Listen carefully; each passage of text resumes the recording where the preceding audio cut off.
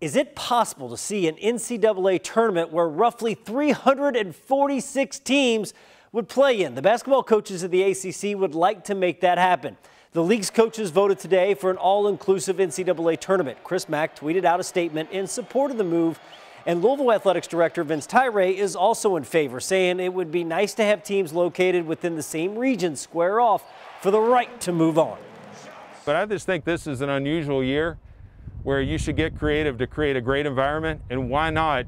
The storylines would be amazing. We'd probably be talking less about some of the bigger schools and more about the other schools who have never been, or coaches that have been there 30 years and things like that. So, you know, we'll see where it goes, but I think it's pretty interesting to think about all teams being in a postseason environment.